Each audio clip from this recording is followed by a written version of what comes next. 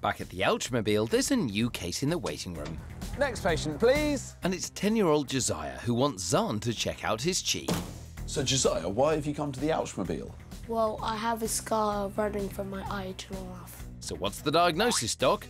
Sounds like a case of I've got a scar running from my eye to my mouth-itis. Sounds right to me. Now, how did it happen? Well, I grabbed something from my brother and he jumped and scratched me in my face. Now, Josiah, can we get a closer look at this scar of yours? Yeah. Can you open the eyelid for the ouch can? I'm going to zoom in here. And that's it there. Now, have you got any questions about your scar? If I go older, would my scar get bigger?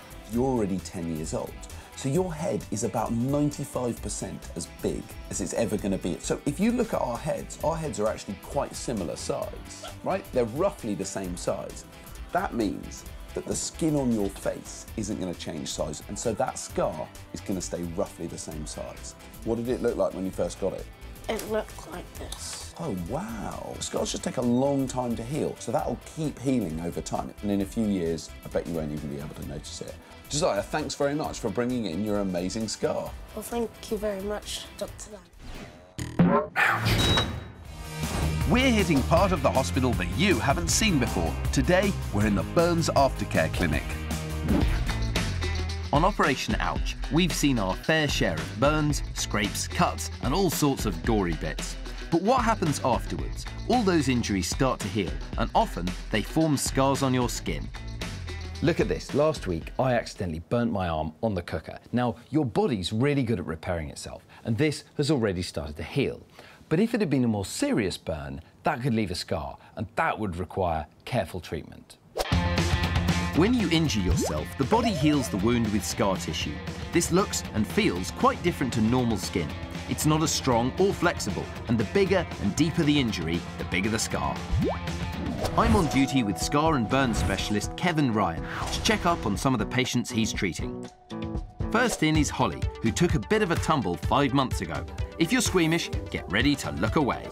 So, Holly, what happened? Why are you here? There was a tree stump on a hill and I fell over it. So can I see what happened? That's 1 month later, and the skin's already starting to heal, but there's a lot of this pus and infection there. And then this is now 5 months later, and you can see it's all healed, and there's a bit of scar, but that's going to keep getting better and better, isn't it?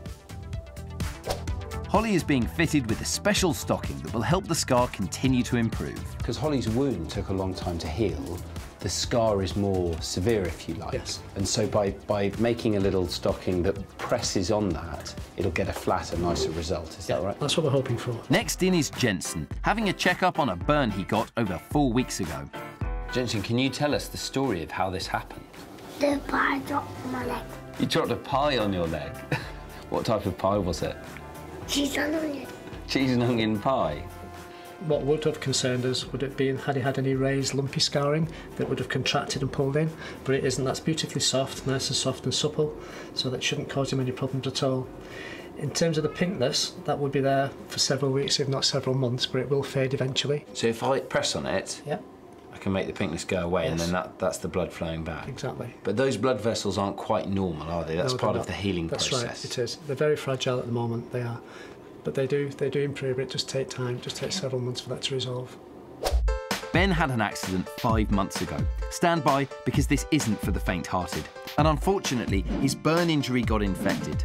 To help it heal fully, the doctors took a patch of skin from his thigh to cover the injured part of his foot. This is called a skin graft. So what happened? Why are you in Burns Clinic today? I was making Mum and Dad a coffee. I had a music player with me that I carried downstairs and put on the side while I was waiting for the kettle to boil. And because I had no pockets, I just thought of a quick way to carry it upstairs, and I just put it under my chin. How were you holding it all? I was holding it like that. And then what happened? So I was like looking down, and I just wanted to lift my head up to see where I was going. So you dropped the music player and spilled hot coffee all over your face? Yeah. Oh dear, but for Ben, the question now is whether he can go swimming again. Should we have a look then? Yeah. And we'll give you your answer. Yeah.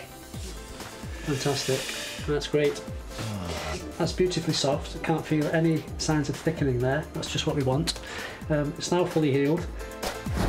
I thought this was going to look much more serious. Yeah. Do you know what I mean? That's such a good result. In terms of swimming, I think yes, no problem. Brilliant. That's brilliant news, brilliant news. Although the scars may not ever go away fully, thanks to these treatments, it means that life can get back to normal for these three. Swimming for Ben, gymnastics for Holly, and cold pies only for Jensen.